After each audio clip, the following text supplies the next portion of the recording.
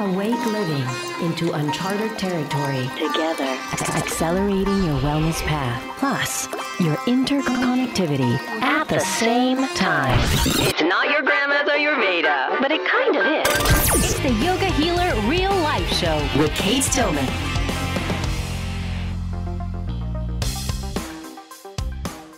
Hello, it's Kate, and welcome back to the Yogahealer Real Life Show. And today's show is Sean Guinan of environmentalpediatrics.com and Holistic Kids, KIDZ.com. Sean, besides being a father of 4, is an expert in pediatric acupuncture and in rewilding our kids. And so today's conversation really taps into his background as both an environmental biologist, as an acupuncturist, and as someone who has studied a lot of environmental medicine. He totally knows what's going on. So listen to everything he says and test it out and take it in and notice for yourself on what is really working for the human species, raising the next generation. All right, on to Sean after these messages. Oh, and big news, Sean is starting a course, Nature Prescriptions 101, Healing Nature Deficit Disorder in Children from the Outside In. It's really geared to wellness professionals and holistic healers who are working with kids with obesity, allergies, asthma, attention deficit disorders, motor control issues, sensory processing disorders. And anyone who's like basically working with kids should take this class. Go to yogahealer.com/pediatrics. Today's podcast is brought to you by Awake Living. If you are operating at a higher level of consciousness, if you know how to take care of your body, then you are eligible to apply for your free Awake Living coaching session at yogahealer.com/awake. We're coaching peeps who want to optimize their time, hit their goals, up their game, refine relationship resonance, and expand their wealth. Check it out at yogahealer.com/awake. This offer is time limited, so act now.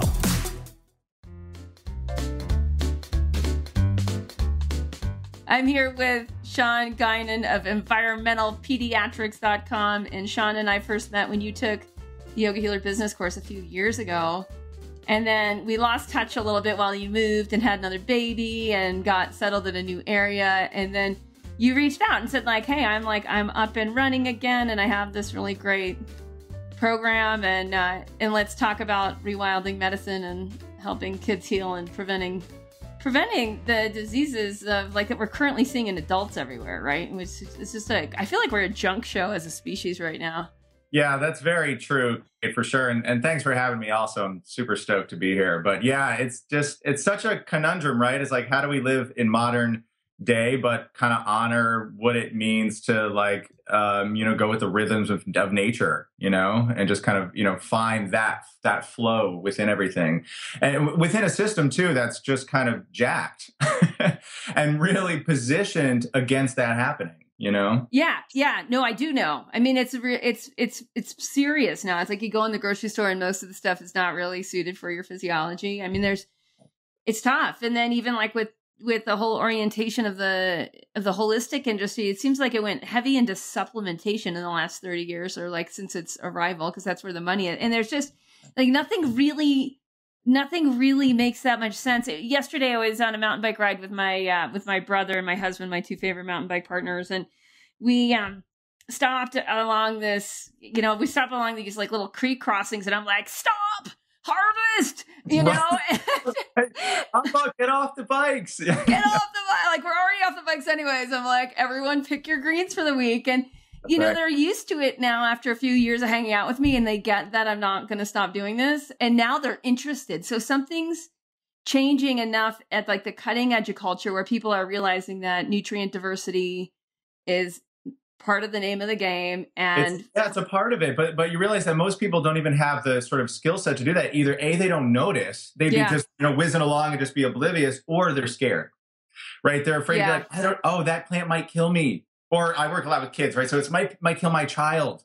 And you're like, yes, you have to be selective. This is very true, and educated about your local environment. Yeah. But disconnecting from it completely isn't really going to do as much service. That's for sure. Yeah. So let's talk about this, because we had a little dinner party the other night. We were talking about, someone was like, everyone needs to be on probiotics. And I was like, well, No, not, I don't agree with it. I mean, I'm like, if you know, like that morning I had gone out into the field near our new house and picked some thistle, right? Yeah. And didn't like scrub the heck out of it. Didn't totally like disinfect it before. Thank you for that. Don't do that. Yeah. Right. And so let's talk about like the prebiotic effect of having dirt and microorganisms back in our food instead of having everything like hyper sanitized before it enters our palate. Exactly. And to be honest, even little critters on there, even little bugs and all the rest of it, it's like that's all real juice in there. You know, we want that in there.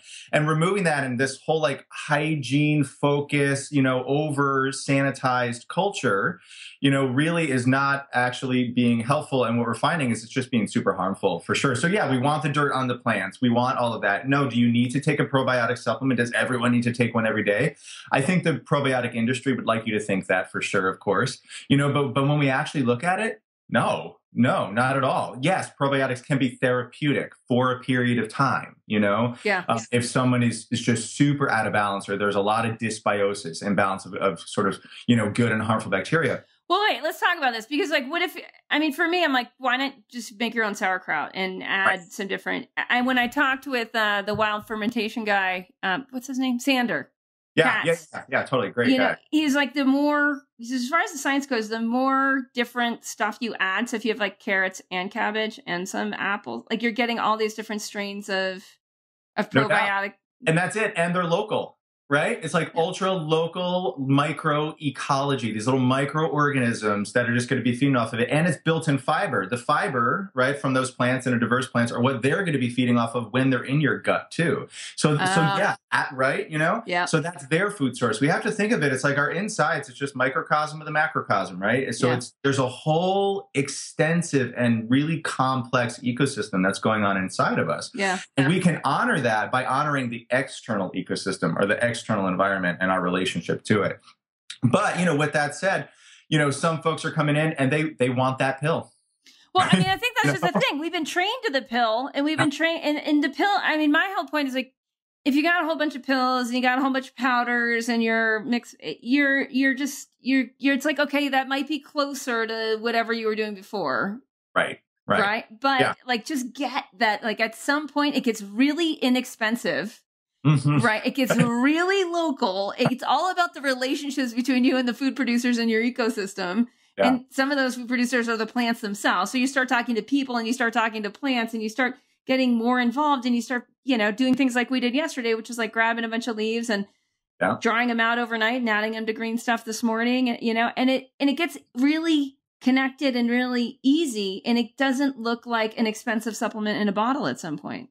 Right. Absolutely. How I use it, though, is that bridge where it's like if their reality, right, where their reality is, so like it takes a time to up their reality. Right. So if they're coming in, they're expecting a supplement, expecting a pill. It's like, fine, I can do that for you. Yeah. That's within my scope. That's within my training, whatever. Yeah. That's where I start you. But realize that that is not the end goal here. Right. You know, and then as they start feeling better in their bodies, we have a series of conversations over time and their worldview begins to shift and begins to change. Then we start having those conversations of like, hey, I'm going to give you this top 10 list of probiotic rich foods. And we're going to start there. Sure. Go ahead. You can try and buy them in the store. Go for it. But eventually we're going to teach you some skills. Yeah. So tell people what are some of those? They're thinking that right now. Like, what are the ones? Yeah, like in terms of probiotic-rich foods, you mean? Sauerkraut's top of the list is what we're finding. Like the probiotic load of all those microbes, that's top dog. And as you said, so easy to make and awesome. Kimchi is another one if you like a little spice. Kombucha if you want the drinks, or kefir. And that a lot of times with kefir, people think, oh, it's dairy and maybe I don't do dairy. It's like, no. There's water-based kefir. It's all good. Don't sweat it, right? Yep. And you can make that. Again, order the grains online or whatever. Get your friend who's making kefir. Maybe hopefully you got some friends in a community rallying around you, right? Yeah. Or start one, or just like find one other friend and you make the sauerkraut and they make the kefir and bam, now you've got both. Yep. And then you're good, right? Exactly. And some folks, you know, are a little, again, with the dairy thing, raw milk and raw milk products, believe it or not, can be quite therapeutic. You know, I'll prescribe them for kids, even for asthma, respiratory issues, and all the rest of it. It really enhances immune functioning. Well, in Ayurveda, like that's for the Vata types of, it's not for, I mean, even with Kapha types, you can use the turmeric and ginger with it and you can kind of try, you know, kind of antidote it. But Yeah, Right. it's huge. And it's like, it's moderation. It's like, what else are you doing? Do I want you sitting like down and eating 12 glasses of raw milk? No, that's not helpful. Right. But a little bit here and there is like very much more as nature intended, rather than this homogenized, pasteurized product is really a food product then at that point, and it's not real food, right? Yeah. But there are some therapeutic benefits to it, again, depending on the person, depending on the presentation and all the rest of it. Yeah. But those are definitely those are like my top ones for sure that are like just no brainers for people, Yeah. that we got to get them going. And most of them, again, you can make them at home, which is awesome. And I can imagine a lot of people saying like, oh, my kid won't eat sauerkraut. But for us, it was interesting. And I'm not sure when Indy became like this massive sauerkraut fan that she is today. But even just starting, like we use shot glasses a lot in our house for non-traditional means, and like just pouring like a little bit, like pouring a shot glass half full with some sauerkraut juice, and just saying like, this happens before that happens. This is your part of your family culture. Right? Yeah. The way we do things is one of my favorite definitions of culture, the way we do things. There's this like collective effort, a belief system, and then an action that comes from it, right? And the idea is that we can build that up. A lot of times parents, though, resist that because they may themselves be kind of on the edge of like, do I want to try this? Is this weird enough? This wasn't part of my family culture growing up. Right. Redefine that for your family. Yeah. I have 4 kids. They're all throwing back sauerkraut. I mean, our youngest is 9 months, and we'll give him a little bit of sauerkraut juice. Yeah. And he loves it. Yeah.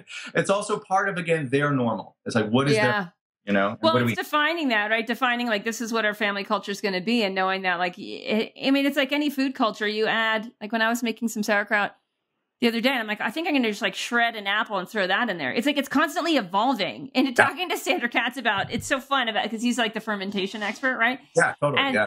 And he talks so much about really just like continually evolving the taste and how no 2 batches can ever turn out the same. And if we get this within our own families, that like, oh, your family culture is going to be totally unique to you. You're constantly inventing and reinventing it and defining it. Right. And is it working, or what do you need to add in next? Is it a little grated apple?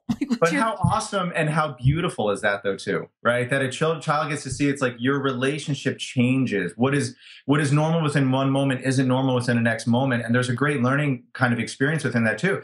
But what I'll also add to that conversation is like, the like microbiome stuff and all the rest of it, that can even happen outside of food. And that's what a lot of people don't realize, too. It's like, let your kids get just filthy. They should be puddle jumping, mud pie making, digging around for worms. I mean, that stuff should be happening. With them sitting there, their hands in the soil, their skin microbiome's enhanced, right? They're breathing it in, their lung microbiome. That's a thing, right? Yeah. That's enhanced as well, too. Obviously, we want them having a little bit in their oral microbiome, their mouth microbiome, then they ingest it, it gets it in their stomach, or their gastrointestinal system, their gut microbiome. And so know that it's even just like the notion of like, it's okay to be outside. I mean, I think it's like American children spend 90% of their time indoors. Oh, it's so sad. 90%. Oh. That is such a diversion from where we came. I mean, think about it. We're adapted to the local environment, right? Our bodies, our minds, our emotional body, our spiritual body has this resonance and a deep resonance with the natural world. What happens when we break from that? We get sick. Yeah. We get sick, and our kids do too. And they're showing it, and it's this whole phenomenon of nature deficit disorder and kind of a rabbit hole, in and of itself. But the idea is like, we can think of health and well-being, not just necessarily as what we put in our body, which is such a key component to it, but what is our relationship of our bodies with, and again, the multiple layers of the human experience, right? Not just physical, with the external environment. And how can we bridge the gap? How can we help children, families, and communities really kind of rewild their family unit? Yeah. Right? No, it's it's cool. It's outside. It's all good, know? Yeah.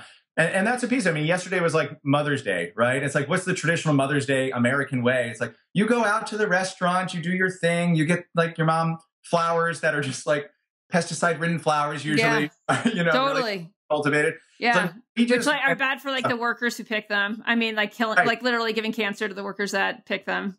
Right. It's like, what is that doing to our communities? Right. Yeah. It's like, think about that, the deeper connections of that versus like our family tradition is like, we go for the family hike, Yeah. It's like we go to, and we're in the Pacific Northwest now, right? So we're in Washington State. So it rains.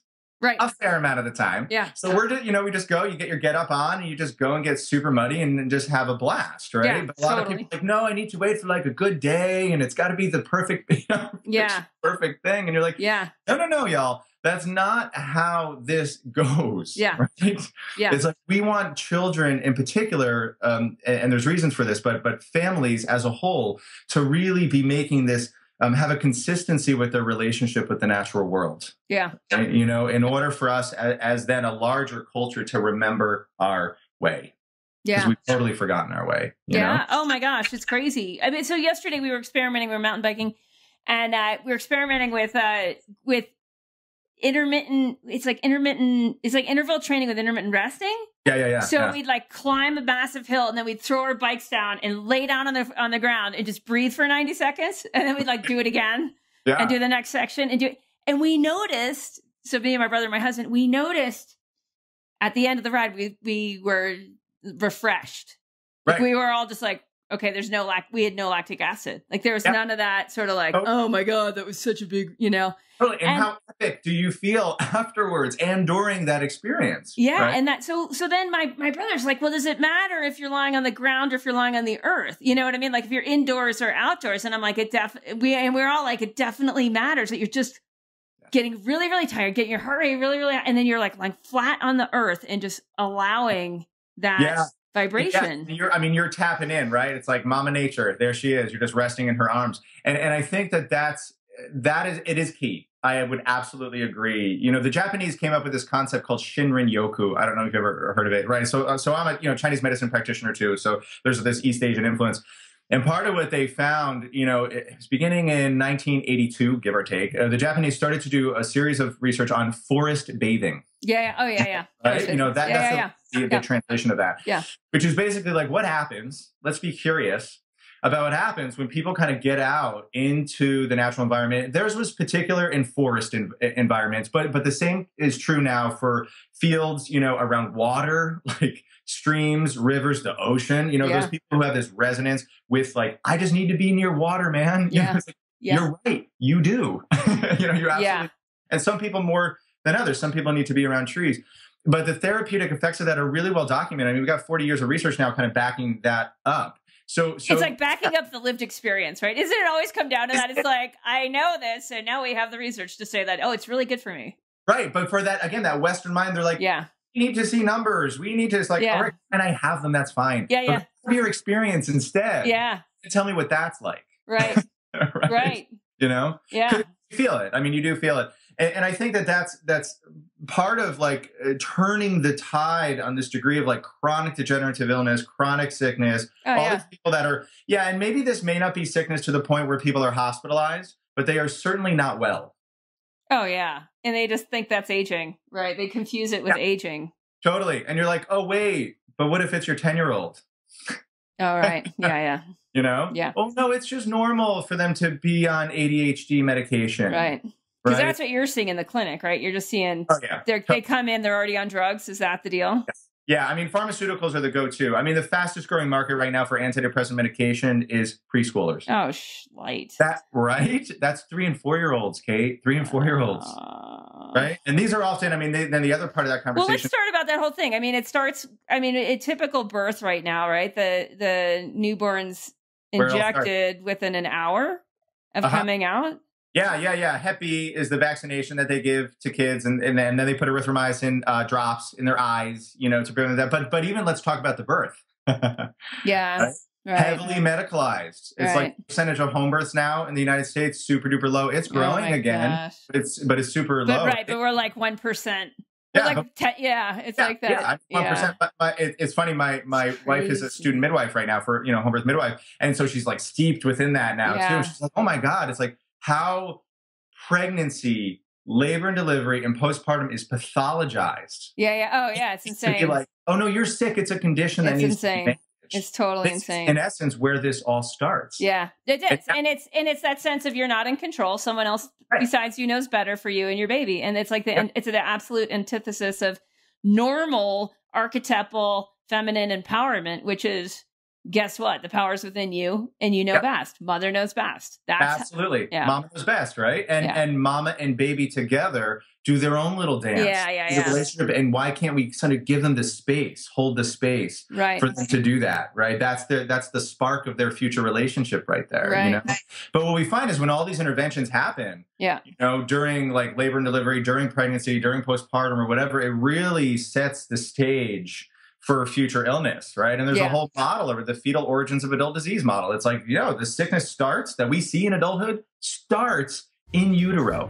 In the second half of the show, we talk about challenging our current reality to embrace the notion that we have adapted to our environment over tens of thousands of years, and now we're systematically removing ourselves from it. So we teach you how to systematically re-engage with your environment. It's super fun. Sean is brimming with just grounded, deep wisdom. We'll be back in a minute. You've done some serious work. You're operating at a higher level of consciousness. You know how to take care of your body. You'd like to uplevel other aspects in your life, your space, your time, your dharma, your flow, and your body. Ether, air, fire, water, earth. I'm taking a posse of peeps into the Awake Living course. 50 people will be selected to join this expedition. We're opening the doors to anyone who is feeling great and wants to uplevel how they align their life. Time optimization, space alignment, hitting goals, wealth expansion, and day-to-day ease. If you're interested in Awake Living, we have a super fun process for you to experience. Go to yogahealer.com/awake. Sign up for your free Awake Living coaching session. During your free Awake Living coaching session, you will refine the next version of you. As a bonus, you'll receive the 60-minute workshop, Insider Scoop on how I optimize my day as a yoga mom, tribe leader, and social entrepreneur. Go to yogahealer.com/awake and sign up for your free Awake Living coaching session. Yeah, so talk about that, because I saw on your blog like this whole sense of like when we take a 50,000 foot view of what's happening with adult illness, and we go back to childhood trauma, and we go back to all these different go ahead. Yeah, it's a thing. It's like, so think about it. Our bodies are a map, and they hold the memory of all of our experiences, whether they're conscious or subconscious experiences. So yes, it is true that we may as adult not necessarily remember, like consciously, you know, be able to bring up memories of being in utero, of the sort of earliest moments of our life outside of mom's body, and then those early childhood years. But at the same time, what we're finding is that if there is an adverse childhood experience, so if there is a trauma, abuse, neglect, and again, this can be physical, mental, emotional, or spiritual, right? Yep. Then what that does is it becomes additive. So each experience literally accumulates and then magnifies throughout our lifetime. So children, for example, who do experience any of, they're called ACEs, any of those adverse childhood experiences, and this goes to birth trauma as well, okay? Yeah. You know, what happens then is they get to adulthood and they're at greater risk for obesity, for type 2 diabetes, for cardiovascular disease. I mean, they're even finding for cognitive dysfunction like Alzheimer's and dementia later years. Yeah. Think of autoimmune conditions, MS, lupus, RA, like rheumatoid arthritis, all these kinds of conditions. Fibromyalgia is a real big one as well, too. This mysterious pain everywhere. Yeah. I think your body's telling you something's been just packed in there. How do we unpack that? You know, it was one of my first aha moments, honestly, because I work with adults too, right? It's like, you know, I was treating a lot of fibromyalgia patients, like pain. And when we really got down to it, when we really kind of like unburied it, I just started to out of more intuitive than anything else, ask about their childhood. Yeah. More often than not, we'd have to break out the tissue box. They would just release the floodgates. They'd be like, why are you asking me that? Yeah. It's like, because it matters, yeah. Right? It matters. And then they go into their whole history of all of it, right? And then when we bring it back to like... And it's like trauma and abuse. I mean, it's not light. It's not light stuff, but it can be subtle in the sense of, think of like the angry dad, or think about it like the checked out mom, right? You know what I mean? Or just think about a family experiencing a lot of like financial hardship even. I mean, all that stuff is factored into it. Or think of the over-medicalized labor and delivery experience, where a mom may have been on tons of antibiotics. She got an epidural, right? She then, you know, is led to believe that her body can't do this, right? Yep. And she might even harm her baby if she tries to birth this baby. So we have to cut it out. Yeah. Right? Yeah. And don't get me wrong here, folks. It's like, I'm not saying cesarean birth is not warranted at times, because it is, and has certainly saved lives. But now what we're seeing is those rates of cesarean births are actually causing more harm than good. Right. The United States has like the second highest infant and maternal death rates in the world. We're second to Papua New Guinea. I mean, think about this, right? So go figure. Like, what is that about, right? But those are all experiences that leave an impression on a child, just like they leave an impression on a mom. Yeah. I think all the moms here listening, if you've had a sort of disempowering birth experience, you get this. That charge is still there. Yeah. And sometimes there's a freshness and a sharpness to it. Well, we often don't want to look at it. I mean, it's just a tough time to live, right? Because we've got all these environmental toxins. We walk into the grocery store, it's like the odds are stacked against us. There's so much to it. And it's like, I don't want to believe this too. Like, I don't want to believe, and many of us are of the generation where we had our own birth trauma, right? And then we sort of perpetuated the cycle in the next generation. And it's just like, oh my gosh, this is all too much. But I just want to interject from working with the, Living Ayurveda course members. They all go through an understanding of health history all the way back to conception. As they're learning Ayurveda, they're looking at and digesting this. And there is this digestion and absorption and recalibration process that gets to the root of those aha moments, and just having the perspective of like, hey, you know what? You don't have to dive into this all at once, but just being a little curious and just allowing the insights will create more connection and more actually like some part of your nervous system will start to relax, because that otherwise the pattern is so much anxiety in it. It kind of like keeps you with that existential anxiety. Right. I think that's a brilliant point. Is like, I don't want to confuse the matter in the sense of where these things can't be overcome.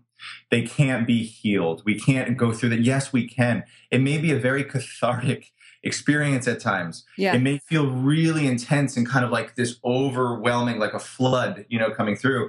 But I have seen it time and time again. Children, adults, families, we can all heal from this. But part of it is acknowledging first. Yeah.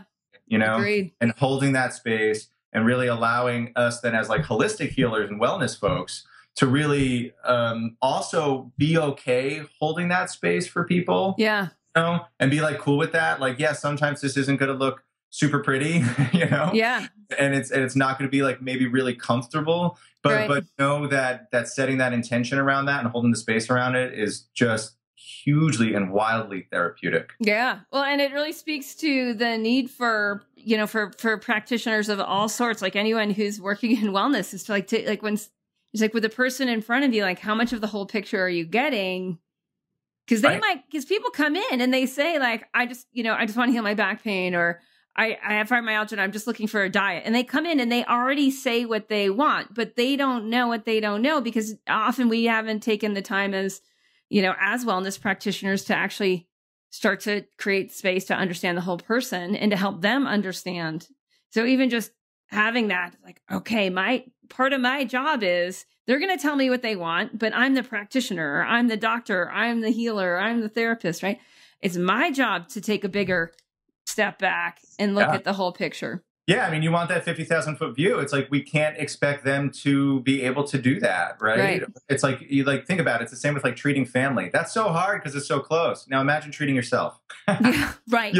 Good luck. Let me know how that goes. I mean, I think, I think that is part of it, where it's like, yeah, you're addressing their chief complaint. You're addressing how their pain and suffering has manifested. Yeah. In this moment. But with this notion that like, all right, but if we want to go deeper, there's an opportunity to do that, right? Yeah. If we see that 50,000 foot view, or at least elements of it, pieces of it, build that relationship with them over time, that know, like, and trust factor that they can build with us, so that they know that we're willing and capable of holding a safe space for them, then man, major transformation and evolution can happen within an individual. And then that is what ripples out into their community. Yeah. Their family. Yeah. Family and community. Yeah, totally. Yeah, they can show up for the people they love better, show up more completely and more fully. And it's like, that's really kind of what we're going for, is like this grassroots kind of effort in a way, right? Yeah. To really, amplify the individual in order to amplify the society as a whole. So yeah, totally. Yeah. So let's get back to rewilding. And one of the things, yesterday we set up our trampoline. So we hadn't had our trampoline in a couple of months because we were moving, and then it just was super wet here, and we just couldn't, we couldn't deal until now the yard was dried out. We get the trampoline up, and my daughter's in gymnastics. She's on pre-team. And this past week before we had the trampoline set up, she's like, practice is too hard. And I'm like, oh, I've never heard her say this. I'm like, practice isn't too hard. You're just not getting what you need all the time. And that's making practice too hard. So we set the trampoline up yesterday, and she's doing front flips and back flips and aerials, and like she's back, and she's out there 5 times. The neighborhood kids are stopping over. I'm out there. My brother's out there. My husband's out. Like, we're just back in trampoline. And the reason I bring this up is like, for parents out there who they might look in their yard and they may have like a play set. They may have a swing set. Right. Or they may have like a play house. Right. Which is just like another place to sit around and maybe do like a little climbing in, a little climbing out, versus like the I think we spent $300 at Sam's Club, 5 years ago on a trampoline, and I use it 3 or 4 times a day. It's just like, so let's talk about first of all, I mean, the trampoline's amazing, but even just the having activity, so we exercise before school because I cannot depend on school. Right. We exercise after school. We exercise after dinner. And we don't think of it as exercise. We just think of it as functional movement of like, let's make sure we're moving and playing and doing stuff that's interesting to us right now. Yeah, totally. And that's what it is, right? It's just like outdoor, unrestricted, free play, which people confuse with like, oh, I don't want my child to be bored.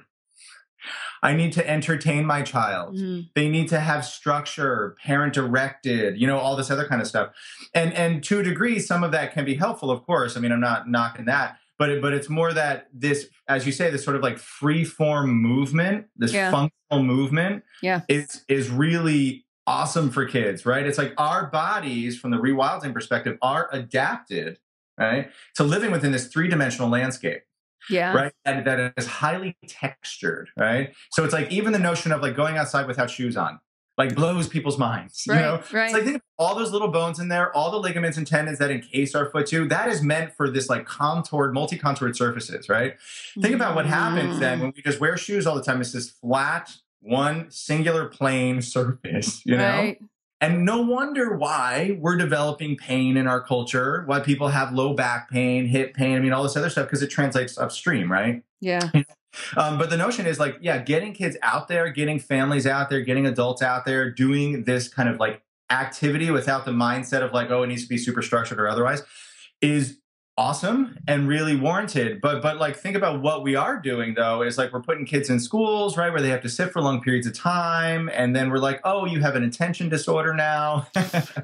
When it's like, no, they just need to move, guys. You just got to move. But then we take away their recess time. Oh, yeah. We put sugar-laden foods in the vending machines in the hallways of the schools now. And mandatory snack time that's like just carb loaded. Yeah, it's crazy. So and realize I think part of it is like, as you say, is like, oh, we do this before school, right? Or we do, before we kind of get the door. And that's great. Is like sort of ritualizing and providing a rhythm to things like that is really key for busy families, especially, to make this happen, Yeah.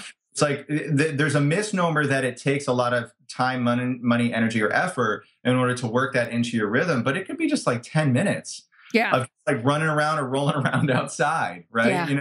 Or as you say, it could take like even 5 minutes, hopping on the trampoline backyard, whatever. It doesn't require much. Yeah. And like it's like, it doesn't matter. Like this morning it was like hats and jackets. It's not like... Yeah. Barefoot with shorts, everybody. Like we do this if it's snowing out. It's not absolutely right. Yeah. But again, it's because it's part of your family culture, right? It's reinforced in rituals and rhythms of your family. Yeah. And that's what's cool. And that's what makes this kind of happen for people, So I mean, the whole like, oh, we need this structured thing. We need this activity in order for my child to get exercise, in order for my family, in order for me to get exercise. It's like, no, that's not what this is. Well, it brings up this other thing, because my kid is highly social and she's very emotionally sensitive and developed simultaneously. And I noticed pretty early on with her, like probably by about 4 years old, that she would want to talk about her emotional stuff, but I could just see her energy body was like totally blocked. Like she wasn't in her body. And we're talking about a 4-year-old, right? And we see this all the time with adults who go to, they just want to talk it out. And it's like, okay, if you're going to talk to me, like we better be walking. Like we better, right? We better be moving. So even just having her, just getting her trained to like, okay, if we're going to talk, we're going to move for 2 minutes. Yeah.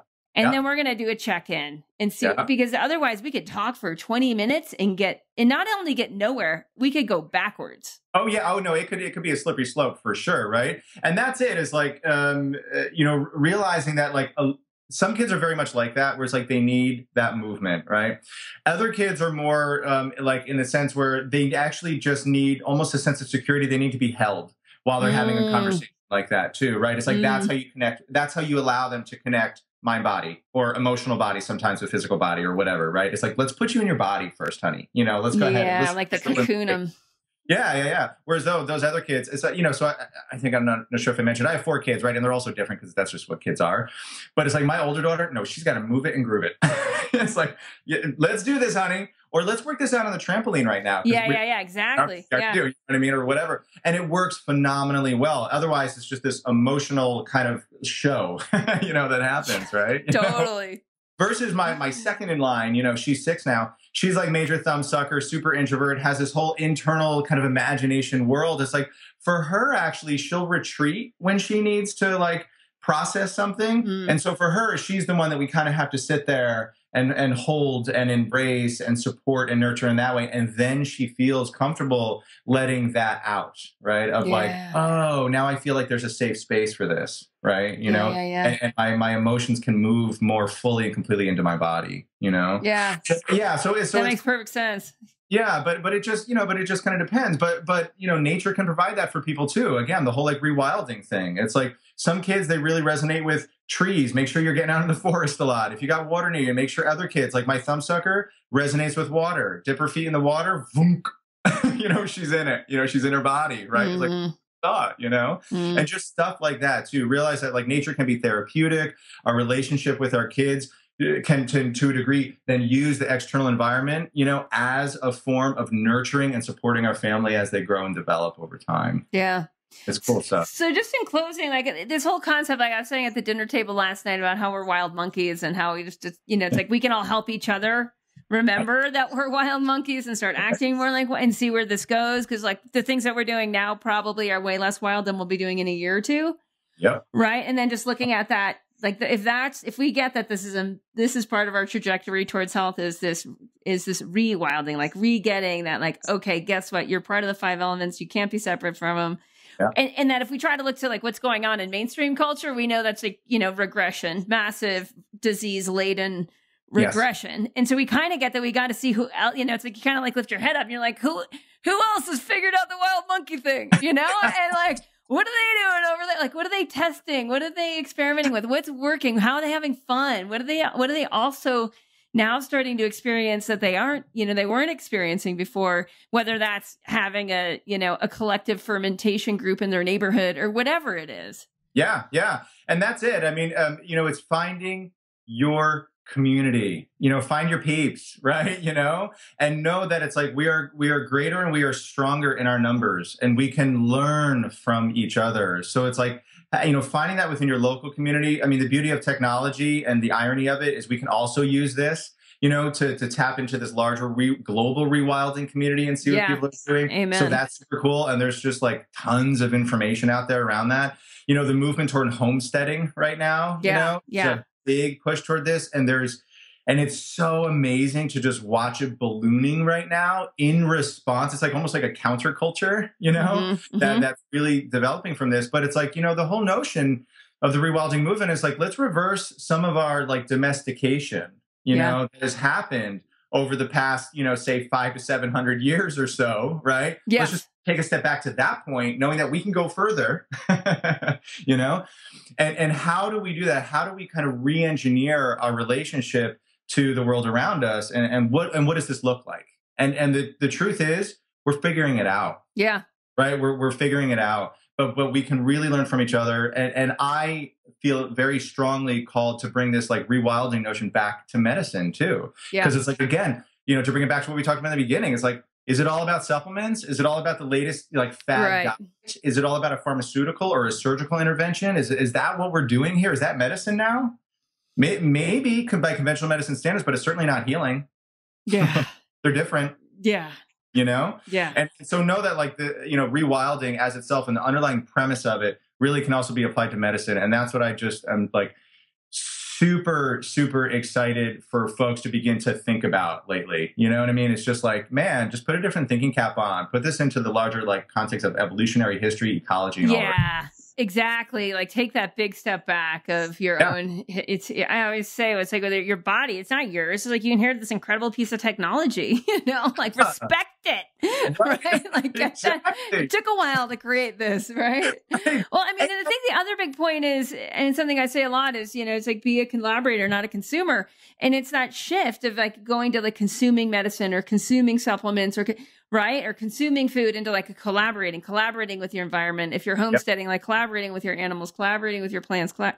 Collaborating with your neighbors and getting like, okay, that's part of it. Like that's a mindset shift. That's a different thinking cap, like you were saying. Yeah. And when you catch yourself in consumer mode, just know like, hey, it's take a breath. Like you've been trained into that. Like that's what's that's the water you're swimming in, right? Yep. Exactly. But it's like, as you said, like, we're all monkeys or really, apes or whatever running around here, and like, let's go ahead and acknowledge that for a minute. Yeah. And allow that to alleviate some of the societal pressure that we unknowingly carry around. And that causes us harm, Yeah. We have a choice. And it's just realizing there's a space between ourselves and a choice, Yeah. So, yeah. Awesome, Sean. So much fun to have you on and excited about your new course coming up. And we'll have you back. So when you want to talk about a few other things that are hot in the world of us being wild monkeys and pediatrics, just let me know. Yeah, I'm down. I loved it. Thank you. All right, everyone. Thanks for listening, and go outside and play and rub around in the dirt and get it all over your skin and know that you are feeding yourself the 5 elements directly from the 5 elements. All right. We will be back next week with Tiffany Cruikshank of yogamedicine.com. Also has a background in acupuncture and TCM, but with a very different trajectory of her career. And this Thursday on Dharma and Dollars is graduation advice input I have for the graduating class at the California College of Ayurveda. This is really useful to any kind of wellness practitioner or healer who's looking for some really good career advice, no matter what level you are at. That's this Thursday on the Yogahealer Dharma and Dollars show. And again, if you're interested in Sean's course, if you're working with kids, if you're a holistic healer or practitioner, or if you're a parent and you want to know how to help your kids thrive, go to yogahealer.com/pediatrics and check out Nature Prescriptions 101, Healing Nature Deficit Disorder in Children from the Outside In. Yoga Healer Real Life Show with Kate Stillman. Yoga Healer.